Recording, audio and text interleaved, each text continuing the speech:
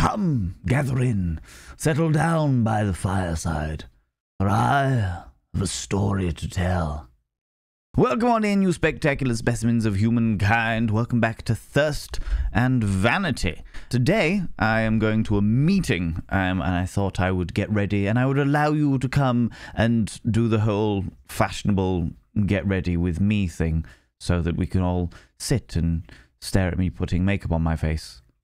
And I'll tell you a story. I'll tell you about me, really, because we've got a whole load of new people here, a whole load of different individuals who have come here from all walks of life, and they don't really know who I am. So I thought I'd tell you about how I became the vainglorious specimen that you see before you. First things first, the foundation, and the foundation of my life. Oh, look at that cheeky little link that went in there. I've always done theatre and various different forms of performance. It's just always been a part of my life. However, this specific journey, so to speak, started actually with modelling. I was an alternative model. I still am an alternative model to a certain degree. Still do a fair amount of photo shoots and catwalks and bits and pieces. And that all started with a magazine. So many years ago, there was a magazine called Bizarre, the Bizarre Mag. And they had a whole load of different things for different alternative cultures, or the subculture of the alternative. So many different elements of music and lifestyle and things from around the world. It was a fantastic magazine. However, I didn't really read it. I picked it up when I was around it, you know, but I didn't go out of my way to read magazines. It just wasn't really my thing. But the Bizarre magazine decided to run an event called the Bizarre Ball. And the Bizarre Ball was amazing. It was absolutely sensational. I can't remember which one it was I went to. I don't think I went to the original Bizarre Ball. I think there was a couple before the one I went to. I couldn't guarantee that. I don't know how many they did in the end. But that was the first time that I'd really expressed myself. The first time that I'd really let go of any description of conformity, whether it be subculture, fashion, or what people expected, and just decided to design an outfit. An entire outfit that was made up by me, designed by me, taken various different elements of different clothes, and then made into what I wanted. And just ran with it, you know? Just absolutely ran with it. There was no ifs, buts, or maybes. It was just indulgence in fashion. But whilst I was there, I was fortunate enough to get myself into one of these little photo booths. They had a photographer in front of like a set that they'd made up in the venue that the Bizarre Ball was at. And myself and a friend of mine jumped on in. They had some props. We took photos and stuff. And that was like the first real photo shoot of me expressing myself, doing what it was that I wanted, as I wanted. And it was great. It was so refreshing. It felt wonderful to be in front of the camera. It felt wonderful to have that freedom of self-expression and not worry about how it was going to come across or anything. Now, I'm not going to lie to you. I've never really been a person who's concerned themselves with the thoughts of other people, not since I was like a teenager. However, all of the fashion choices that I had made up until that point had always been within the confines of a subgenre of fashion, as it were. Just doing a little bit of highlighter because I'm just going out for a meeting. I don't want to do all of the glad rags, as it were. So I'd always done it within goth, within mosher, within one of the various different subgenres of alternative. I'd never really just designed an outfit and worn it for myself, you know? And that was the first time. And it was unbelievably freeing to have that, like, lack of restraint. And from that, I kind of wondered, like, what I could do with it. whether it was possible for someone like me to become an alternative model, and I decided to run with it, and that's what I did. So I paid for the photos from that shoot, took them all away with me, and added them to a portfolio. I'd already decided on the name Valen, because when I was in university, I had this wild idea that I was going to work backstage in theatre, and the name that I was giving my company was Valen Tech. I was going to do all the backstage, all the lighting, all the sound, all the bits and pieces. And it was like, right, I'm going to be Valen Tech. This is going to be my company. Where the name Valen came from, I'm not entirely sure. Pretty sure I was pissed at the time. But it was what it was, you know? The name had still stuck with me as a name that I really associated with, you know? Originally, I was just going to be Valen because there was a model out there that I had come across that I had absolutely adored called Perish. They now go by King DeVille, but their name at the time was just Perish. Perish Dignam, I seem to remember. They look like this. And that was kind of a massive inspiration for me. The decadence, the hedonism, the over-the-top, outrageous fashion sense, you know? I really enjoyed the entire aesthetic that they created with its completely unbound perception of things. It felt free. It felt uncontained. And I always knew them as Perish. So I was like, cool, I'll just be Valen. However, the wonderful world of modeling doesn't quite work like that. So when I signed up to a site called Model Mayhem, it was like, this is great. You're Valen. What's your surname? And I was like, oh God, I need a surname. What could it possibly be? So I spent hours and hours and hours thinking about a surname. Valen what? Valen... to the point where I actually sat down with books of old Celtic names because I have a Celtic background. My father's Irish. And I sat down and I was looking up Celtic words for wolf and shadow and all of the other gothic things that people talk about in that day and age, you know? And nothing seemed to quite fit. Nothing seemed to work. And I was walking around my bedroom and looking in this book. And I looked up into a mirror. And I looked myself up and down. And I was like, good Lord, Valen, you're so vain. That's it! That's it! Eureka moment! ValenVain. Cheeky bit of alliteration. It works. It rolled off the tongue.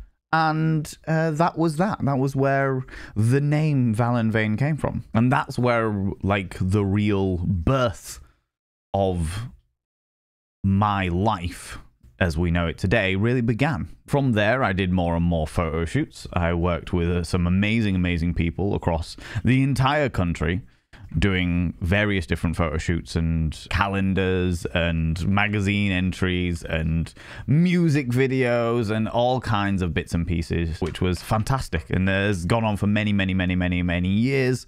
I signed to a couple of different agencies. I did a whole load of different bits and pieces. And then there was a fateful catwalk. I was doing a catwalk in Whitby.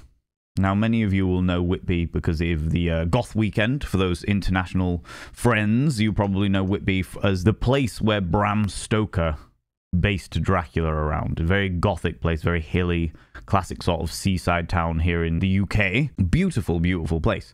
But I was doing a catwalk there, not as part of the Goth Weekend, as part of a different weekend. And there was a whole load of designers that were there and a whole load of models that were there. And it was a big catwalk. It was great. It was wonderful. And we'd been told that there was going to be this lady who was going to be hosting the show. Then we were backstage, and suddenly we heard this man's voice, who was very subdued, very quiet, who just announced the first designer. And I was like, I'm sure there was meant to be a lady, a hostess, a compere extraordinaire, who was hosting the entire show. What's happened? Where are they? So I spoke to my agent at the time and was like, what's going on? Like, who's the guy? What's happening? And they were like, oh, the hostess hasn't shown. And I was like, so who's doing the announcements? And they were like, the DJ. And I was like, no offense to the DJ by any stretch of the imagination, but there is a very different set of skills between being a host and being a DJ. You can be a performative DJ, but when you're trying to hype things up for various different designers, when you're trying to kill time and banter with the audience and cause an atmosphere and entertain, the entire purpose of a host is to entertain in between doing various other things. I have no doubt that they were a fantastic DJ. They seemed very, very good when we started partying later on. Really enjoyed the work. Absolutely fantastic. But they weren't a host. They weren't a performer. They didn't have that element to them, you know? So I said to my agent, give me a microphone. They looked very confused at me and they were like, what? And I was like, doesn't matter what it is, get me a microphone. I will host for you. I will host for the event. Just get whoever it is that's organizing it to give me a microphone. I will get it sorted. So 3 minutes later, they ran back with a microphone and I went out on stage. 3 things went through my mind. 1, I can't believe I've just done this. 2, oh God, there's children in the audience. And 3, I really hope that I am as good as I think I am in this moment. And it turned out I was. I'm not going to deny it. It was a great event. We had a good laugh. There was times when I needed to kill time because backstage the designers were corseting people up and that takes absolutely forever. And I can honestly say it was very challenging because, as you are probably well aware, I am a filth wizard and therefore talk about very naughty things. So when I got out on that catwalk and saw children in the audience, I was like, cool, that's 90% of my entire repertoire gone. I am not going to be able to talk about any of the weird little anecdotes of my life. I'm not going to be able to talk about any of the things that I would normally talk about with my friends and stuff like that. You know, I mean, I wouldn't be able to talk about any of the weird ass stories because there was kids in the audience.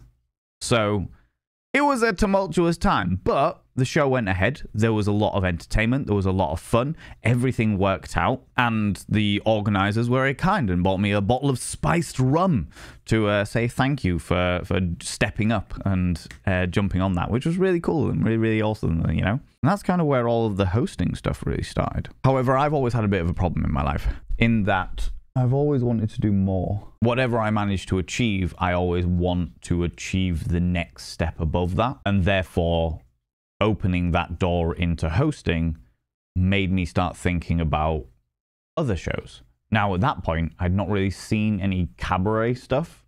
I'd seen the occasional sort of variety show. I knew of burlesque, but when I'd been to see burlesque shows in the past, it was like young women taking off clothes in a gentleman's club, and the only people that were like dressed up in suited and booted and dressed to the nines were me and my partner at the time. So my experience of burlesque was tarnished, to say the least. I'd never seen any good burlesque. I'd only seen run-of-the-mill social club, lots of guys and the dancers were girls. But at that point, I was getting more and more interested in the ways that eroticism worked, and sensualism and BDSM and kink. And then me and my friends did a bit of a road trip in the States.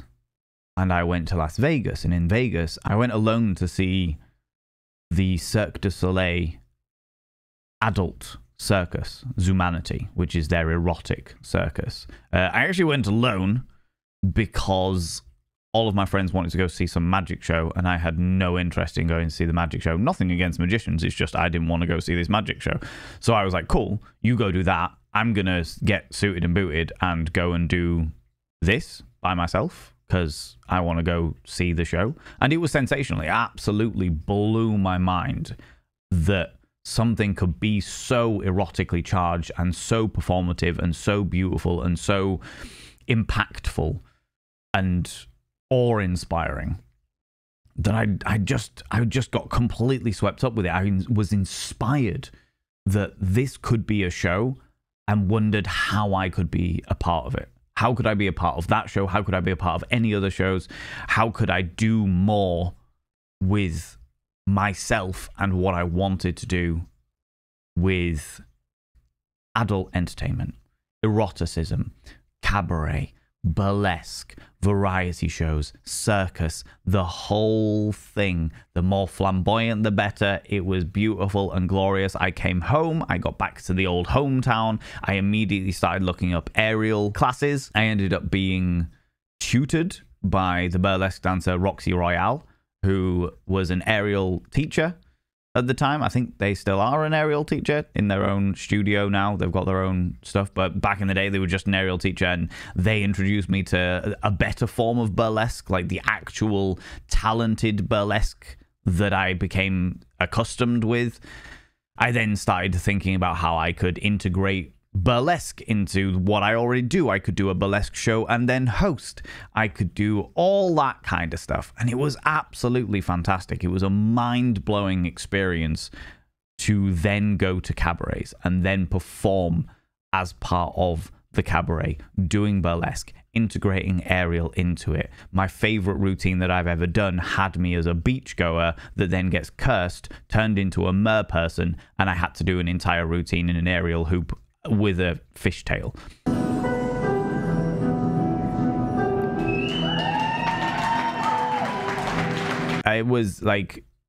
It was something else, but it was absolutely fantastic. After that side of things, the other part of my life, the more kinky variety of my life, started being really explored.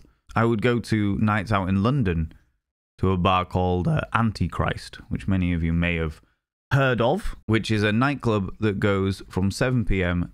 till 7 a.m. And me and my friends would jump on a bus, get the bus from the hometown to London, party from 7 p.m. through till 7 a.m., and then get back to the bus station to get a bus home.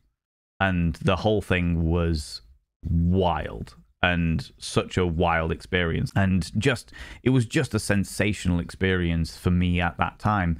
It was like 7 rooms with 7 different things. There was a couple's room, there was a dungeon, there was an industrial room, there was a rock room, there was just so many things going on there that, again, wowed me and opened my eyes to the possibility of entertainment and club nights, which is what I love doing, you know? And that was all feeding into the more kinky side of things. Because you would have, with cabarets, you would have the eroticism.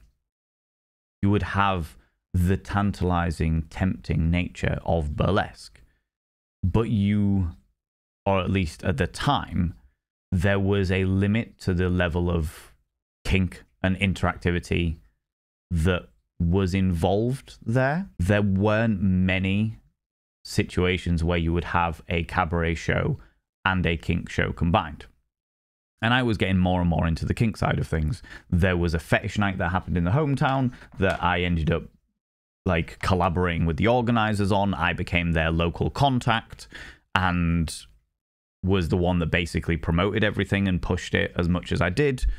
They unfortunately ended up being messed about by one of the local venues, and unfortunately that experience ended up basically having a soft close on the entire night because it was getting bigger and bigger and bigger, but people were still, like, people were traveling, and because of the mess up with the venue, we ended up having to cancel the night, but people had already bought train tickets, they'd already bought hotels, and it never really recovered from there, unfortunately. We ended up going to smaller venues, and yeah, it just never really recovered from there, which I can understand. The whole situation with the venue was really, really bad. And they ended up basically nearly closing out. And just at the point where that was dying off, another event started in the hometown that was marketed as an industrial fetish event. I love industrial music. I love fetish. It made sense that I was going to do that. So I went along. And to be quite honest with you, was shocked. Shocked and appalled. I ended up having a conversation with the organizer, and the organizer wanted a fetish night, but the promoter had promoted an industrial night. So we went in to this massive venue and then off to a side room because there wasn't enough people going for the venue to be filled. So there was no point in filling the entire venue. We went to this little side room. It was It was decidedly shit. It was. And within the conversations I had with the organizer, he was like, why don't you get involved? And at the time, there was so many other things going on in my life. I was like, I don't really want to have something extra going on. I don't know any of these people. I'm not sure it's worth doing this. I'm not sure it's worth getting involved when this has already had a terrible start. There was a lot of things that went through my mind, but I couldn't get it out of my mind. So what I ended up doing was going back to the organizer and saying, hey, look, how about instead of me running your event, I run my own event and hire your venue to do it in? And that was the birth of Ken. Ken stands for Kinky Erotic Nature. It started as a fetish cabaret that turned into a nightclub and then became an erotic cabaret that turned into a nightclub. And it's just been growing and growing and growing and growing since its initial inception. So that's where I really started to flourish, because I would use all of my event knowledge from the theater days when I worked in theaters and doing pop-up theater and all that stuff, and my experience with burlesque and shows that I had performed at to make my little baby. Now, in amongst that, I was still doing other shows and other performances. I was doing pantomime. I was a panto villain. In case you ever considered me to be the hero of the story, you're wrong. Very much the villain of the story, you know? And so I was booked on so many tours and doing so many events that I was basically out of the house all of the time. I was always out doing something until that fateful year, 2020, when everything shut down. Many of you will already be aware of what 2020 was like for entertainers. I'm sure many of you know entertainers, and if not, you probably saw some stuff about Netflix and all the various different things that were going on with the pandemic and the entertainment industries, because entertainment got all of its funding cut because it's seen as a luxury, despite the fact that it is definitely necessary for people's mental health to indulge in things that entertain them. It was a luxury, or at least in this country, it was a luxury. And for me, it was no different. I had 7 tours cancelled that year. I was booked out for the vast majority of the year and had them all cancelled like that because everyone locked down, which is understandable but terrifying when you're a self-employed performer. So I turned to streaming. Now, I'd already started streaming. I started in September 2018 on Twitch because a friend of mine had turned around and said, hey, Val, you need to get on Twitch. And I was like, what the fuck is Twitch? And they explained it to me, and I was like, yeah, I'm not sure whether it's something that I'd be interested in. I'm far more into real life, interpersonal reactions and what have you. But I'm an open-minded guy. I'd give it a go, you know? So I did. I sat down and I gave it a go. I sat there for 3 months, integrating myself into various different communities, learning the ways that it worked, deciding whether it was actually for me or whether it wasn't. And I realized that it was something that I could do while I wasn't on tour, because this was before the pandemic. This was September 2018. In fact, it was earlier than September. It must have been, because September is when I started streaming. So it was June, July, where I started to actually look into Twitch and get into Twitch. Then in September, I decided to press the go live button. And I did it from my wardrobe, because my wardrobe is so large it takes up an entire room. So my first ever studio space was my wardrobe, which was wild and interesting. Valen? Yeah, I'd totally fuck him, but I don't know why. If I remember correctly, it wasn't long before that I'd shaved my head for charity as well. Then when the world shut down in 2020, I realized that I was pretty stuck. And if I didn't do something creative, I was going to go quite insane. So I threw everything into streaming. I threw literally everything, every ounce of creativity, every molecule of energy, everything that I threw into streaming. And it was hard. It was a steep learning curve, but it kept me going. And I can honestly say, being the person that I am and knowing how dark some of the nights got during 2020, because I was alone, my family were bubbling together because my sister had just had kids. So they were all bubbling together. All of my friends had their own bubbles with their own families, and I was alone. I had my pet lobster for company. And yeah, Jesus, it's weird thinking about it now. But that's where my content career started and then just continued. There was never any sureness about performative work after that point. The pandemic had ruined everyone's concept of what socializing was, what going out and doing stuff was, what working outside of the home was. So that's where it all happened. That's where it all continued. Then I started getting more and more into other social medias, my TikTok, Instagram, doing all those bits and pieces. And now here we are on YouTube. I'm back out doing the cabaret performances now. I'm back out doing Ken again. But that is the journey that I have had so far. The journey that I have taken over the past decade or so to get to this position. Oh, this won't do. That's better. Figured I'd look a little bit like a very elegant, slightly effeminate Giles from Buffy today. And here we are doing Thirst and Vanity.